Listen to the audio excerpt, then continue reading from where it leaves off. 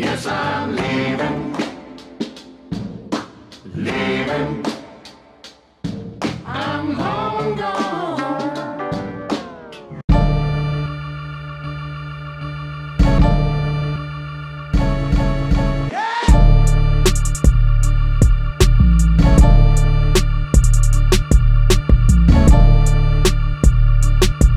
Hey, what's up YouTube? I'm Zeke and welcome to the Dream Green Show.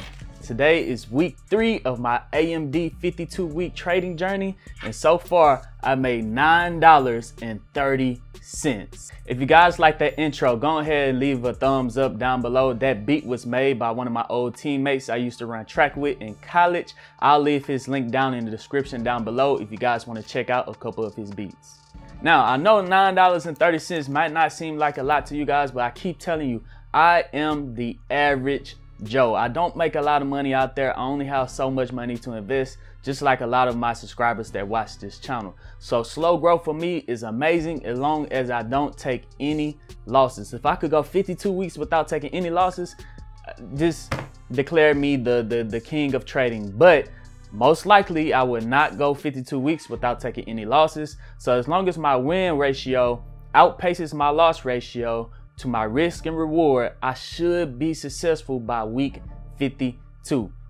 Cross my fingers. But so far I'm up $9.30. Let me pull up my phone so I can show you the trades that I made last week that got me to $9.30. And then we're going to go over the news for AMD this week, and then we're going to take a look at the charts to see what are my plays for AMD this week. Am I going to buy, sell? Am I going to day trade, swing trade, or call some options? In this video, we're going to figure that out. But let's pull up my phone. All right, guys, here we are on AMD. If we take a look at the week, AMD went up 5.95%, which is amazing. If I would have bought one share of AMD, I would be up $3.14. But this week in AMD alone, I made $4 from doing a put credit spread on AMD. To remind you guys, before I remind you guys what a put credit spread is, I have 47 shares of AMD. Average cost is $30.80. I am up $1,180.98. That's my current position on AMD. So to remind you guys what a put credit spread is, all you have to do is hit trade options, and let's say for the week of July 17th, what I did was I did a sell put on AMD. The price is at $55.93. If I do not think it's going to fall below $53, I would I'll hit the select button at the top and put a sell put on AMD and put a sell put on AMD 53. That means I do not believe the price is going to fall below $53. And if it does fall below $53, I have to buy 100 shares of AMD, but they're going to credit my account $61. A put credit spread is I also I buy a put, and then you hit the strike price right below. That means if it fall below, I won't have to buy 100 shares of AMD. I'll just be collecting the premium. So if I hit continue, review, and buy one put credit spread, they would credit my account immediately $14 straight to my account. And if I hit review, they would use $50 for collateral. So remember, AMD price right now is at $55. So for $50, I can't even buy one share of AMD. But if I do a put credit spread and AMD stays above that $53 strike point, I will be credited $14 to my account without having to buy any shares of AMD. So that is how I came up last week on AMD, by doing a put credit spread. I recommend that you guys do it more out of the money than closer to the money, so you guys can lessen your chance at losing. What I mean by that is, if we take a look at, let's cancel this. If we take a look at the sell put, it shows your chance of profit right there.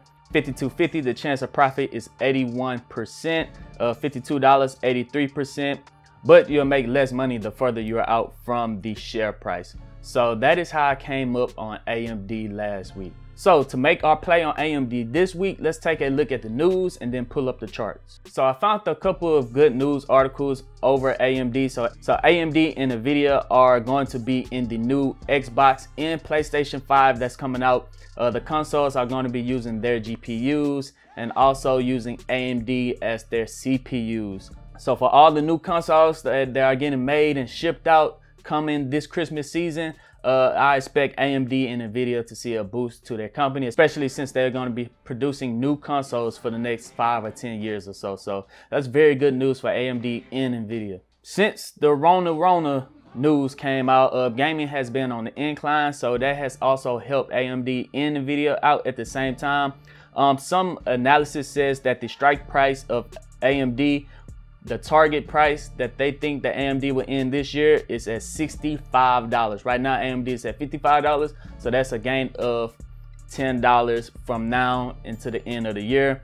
And they also see that NVIDIA goes from $420 to $460 by the end of the year. So a $10 increase from AMD is that some of the professional analysis are saying that AMD will go their price target by the end of the year. And also some other good news is that AMD, their latest GPU, Navi, their family has just been released. A lot of computer gamers, they're still using their legacy GPUs like the 1080 or the 2080, but they believe that the new GPU, the Navi, that's going to be targeted towards the high-end gamers sometimes in the second half of 2020.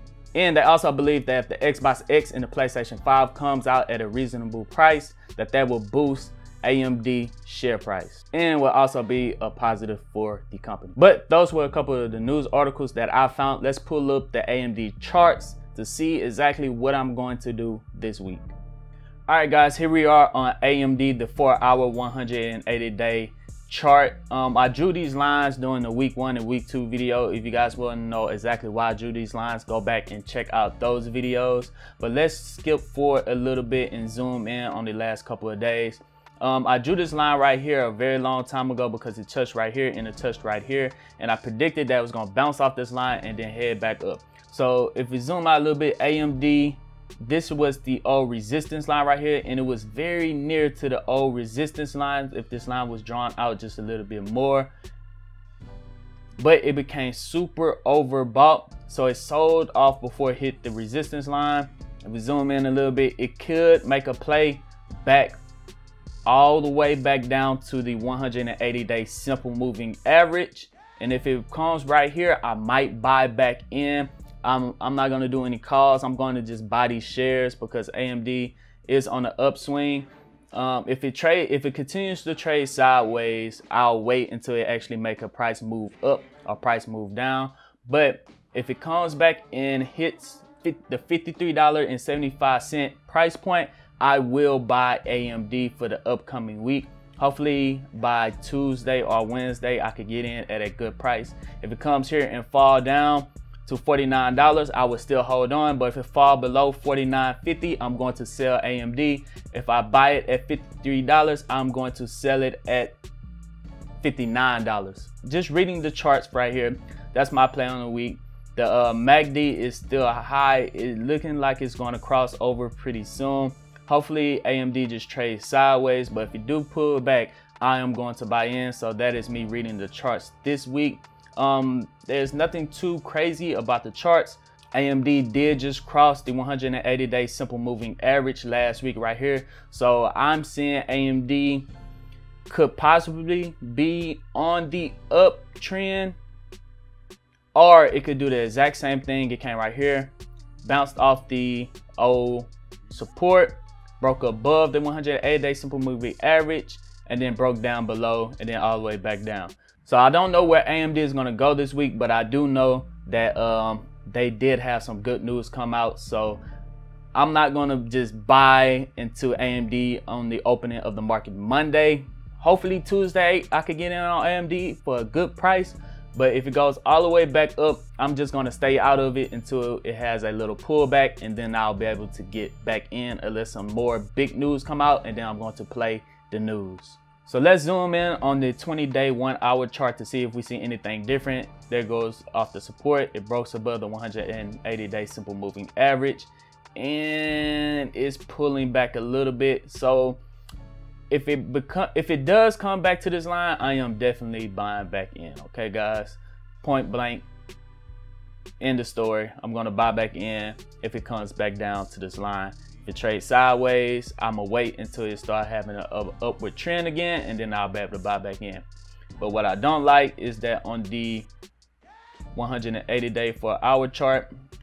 If we zoom in and put an arrow on the end of this and zoom out, it's just trading sideways right now. So it's not on the uptrend, it's not on the downtrend, it's just trading sideways. So I'm waiting for some price action, some volume, and some price movement. So I did pull up a question on my YouTube channel in the creator section. I asked, which company would you invest into? 213 of you dreamers did answer this question. Thank you for being a part of the dream team. If you want to join the dream team, just hit the subscribe button down below. It really helps out this channel a lot. 63% of you says that you'll buy AMD, and 37% of you said that you'll buy Intel. And just looking at the comments alone, Intel because it has growth, not a bad answer. AMD has a lot of growth potential with their Ryzen CPUs. Yes, they do. I want to say Intel only for the simple fact that they pay dividends. Don't just invest into a company just because they pay dividends, okay? Invest into some growth company, guys. Don't only invest into companies because they pay dividends. Both are solid. I don't think you can go wrong with either. Both are growing like crazy. Both are profitable. That is by far the best answer to me. Benedict David 904. Thank you for your response to that question. All right, YouTube, there you go. That is my play for the week on AMD. I'm gonna wait for the price to pull back just a little bit. I don't want to get greedy and get in right now and hoping it's gonna go up. I want to get in at a good price point because I only have a limited amount of money. I'm not rich. I don't have a whole bunch of money to just play around with. I'm actually trying to make money from this, so I'm gonna look for a good buying opportunity. If I don't see it, I'm gonna just be patient and wait, because right now the unemployment rate is at an all-time high and the stock market is at an all-time high, and those two just don't add up. So if there is a pullback, I'm gonna have some cash available for me to buy the dip. To help me figure out if you guys like this series, I'm not going ahead and leave a thumbs up button. If I get over, I think the last video got 50 likes. That lets me know that you guys like this series, and I will continue to do this series. But other than that, hit the thumbs up button, subscribe. I'm Zeke, bringing you the Dream Green Show, and I'm out. Peace.